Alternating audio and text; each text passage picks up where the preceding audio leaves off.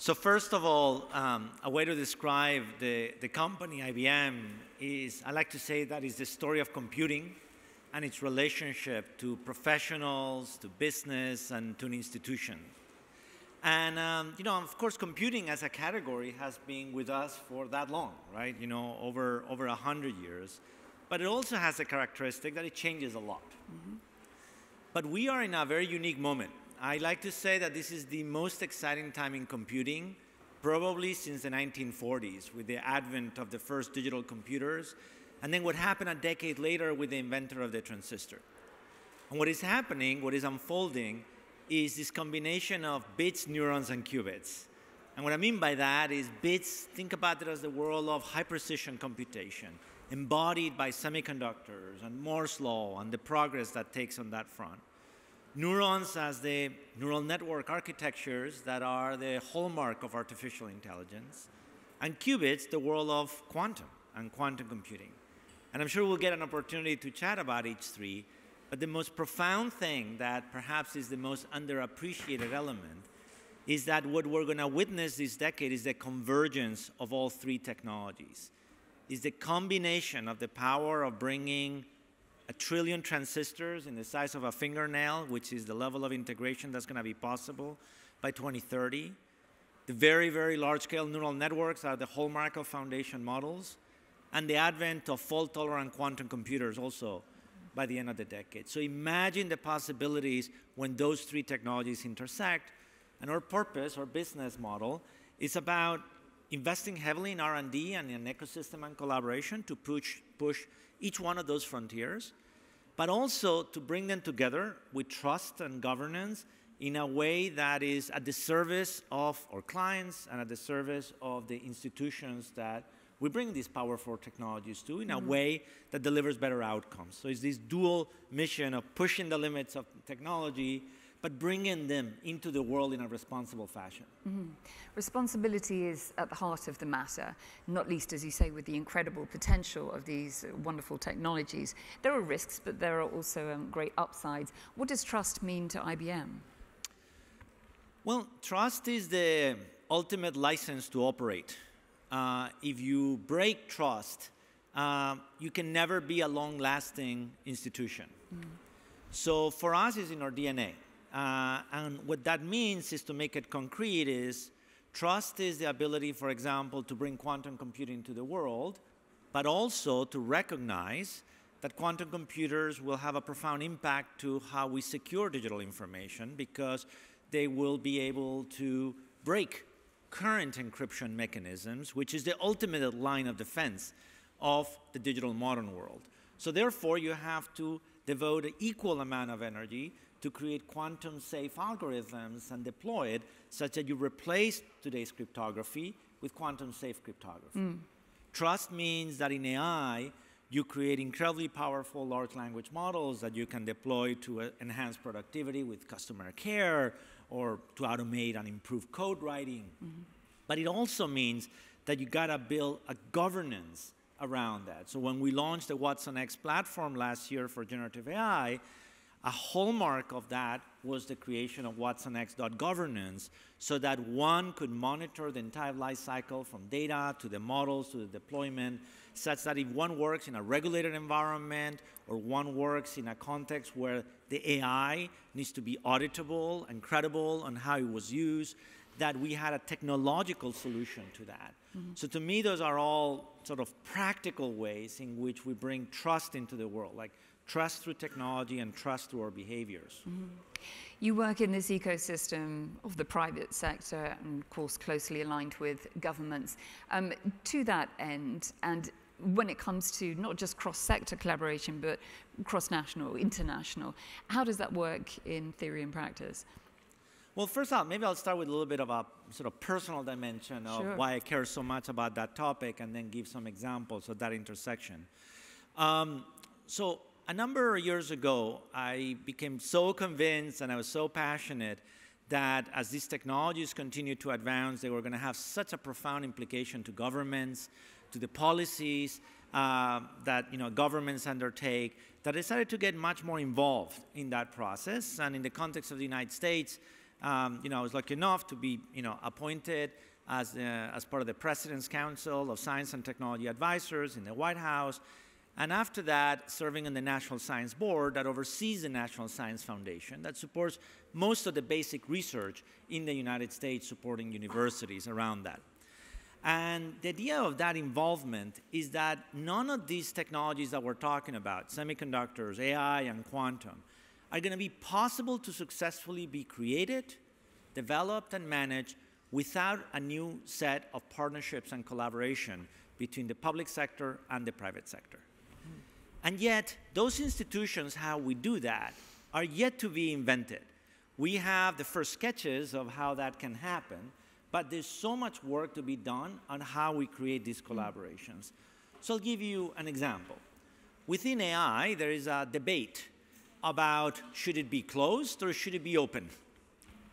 We stand very proudly on the defense of open innovation and open science in the world of AI. But it wasn't enough just to say it. You have to act on also what you believe. So we created something called the AI Alliance. We launched it in December. It's actually jointly created between IBM and Meta, and actually over 50 institutions, from institutions that we collaborate with the government, like NASA and the National Science Foundation, to world-leading institutions like, EPFL and ETH, and Cornell and many others, University of Tokyo around the world, small companies, large companies. In fact, it's grown now to over 80 institutions, and what we defend is that we should collaborate together on some of these topics around trusted AI. How will we evaluate and benchmark AI? How will we create diverse set of foundation models? How should we actually evolve policy to make sure that we not only democratize the access to AI, but safely govern it? So that is, to me, an example of how institutions come together in a way that we are bound together by a purpose, by a way of doing things. Believing in the scientific method, believing in exchanging information through open exchange of ideas. So I'm a big fan of the idea of creating institutions that are new.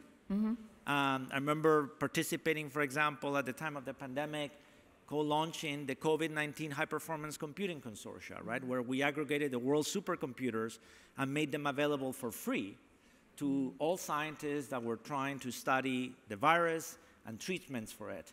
So I think we need a lot more creativity on how different sectors will come together and collaborate in these technologies to guide them towards good outcomes. And I think it requires that we each think differently, that for us in the private sector, that we incorporate a language of the common good and that we feel comfortable, right, going beyond our narrow set of interests and expressing that. And then from the private sector, also recognizing, the economic incentives that can be a catalyst for growth, right, if they get sort of, harnessed properly. If we're looking at governments, not least those adopting and integrating AI and next-gen technology into their practices, when it comes to scaling up, what are the challenges there and how do they best overcome them? I think the first thing to recognize is that it's early days. There's no doubt. We've gone through a lot of phases of proof of concepts, evaluating what is possible. And indeed, the central task of this year is to select and scale around that. I would say there's a few areas, it applies to government, but I would say broadly speaking in institutions that are ripe for scaling up. One is the world of customer care and citizen care. So the possibilities to deploy assistants that have, of course, extreme dexterity and fluidity with language, but more importantly, to connect it to back-end systems that can facilitate automation and complete transactions, and frankly, a much higher degree of self-service is clearly possible. So every agency that deals with citizens and deals with trying to help them achieve or consume the services that are available, truly the technology is phenomenal in terms of its capability. That is ready for scale-up. That's not an experiment anymore. The second area has to do with internal productivity inside agencies. And that has to do whether it's in the space of IT and automation that you can do to improve the productivity. If we make our internal agencies more efficient, we can invest it more in other core functions, right, that are higher value add. So everything that has to do with code assistance and automated programming and so on, that applies from cybersecurity to the development of applications. And for example, application modernizations. Often inside our agencies, we have applications that have not been modernized. Thanks to AI, we have the ability to create documentation of those applications and modernize them so that they can run more efficiently and with better performance. So those are, additional examples of how we can apply AI broadly. I'm cognizant that the sands of time are running away rather quickly. I want to ask you two quick final questions, if I may. When it comes to quantum utility, arguably we're there. What about quantum advantage?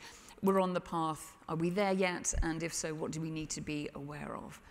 Well, I mean, quantum computing is another phenomenal technology.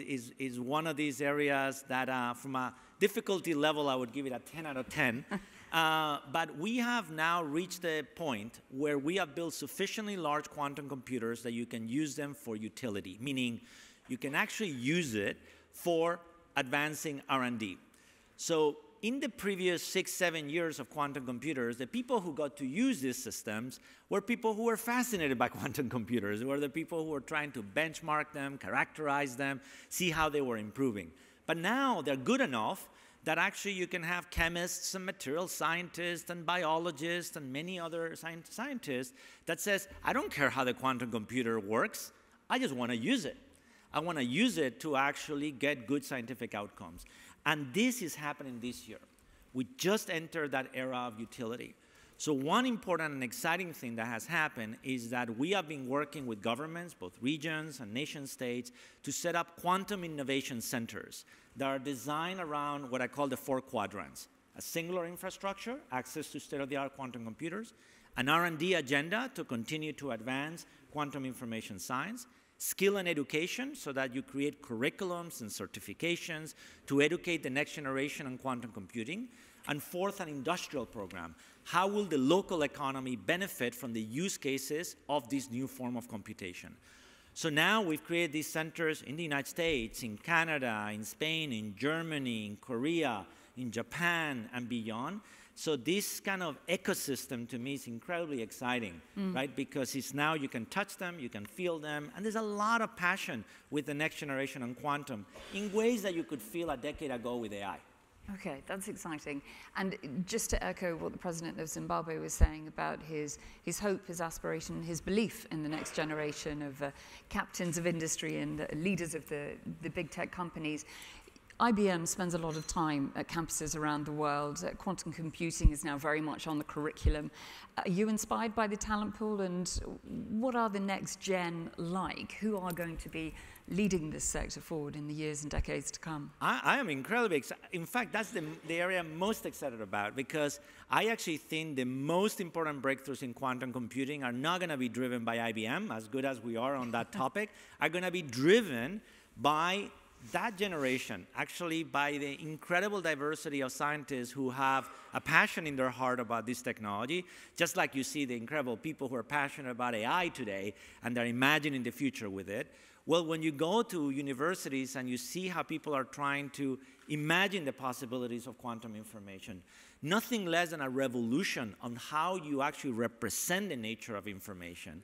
And you just see the excitement, the clubs that they form, the use cases that they drive, how they are the ones pushing their professors to change, right, and adopt these things. To me, that's the biggest source of energy, right? Like, to a big degree, we're doing what we're doing for them, right, because they are the future of this field.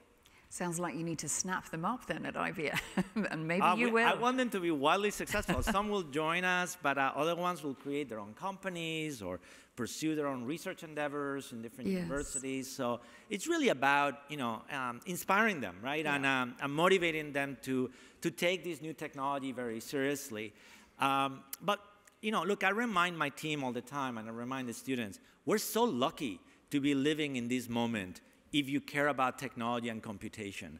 I mean, just the sheer amount of change that is happening around us is really unprecedented. And it's all of these combinations, the limits of semiconductors, the limits of AI, the limits of quantum, how they are all going to come together. So if you're a creative person and, or you're a risk taker around that, this is the time. This is the time. And that is the note that we shall leave things on. Very inspiring to talk to you. We are lucky. We are privileged to operate in this space. We wish you every continued success at IBM and to the next generation of leaders in the space. Dr. Darío, thank you very much. Please join me in thanking you. Thank you.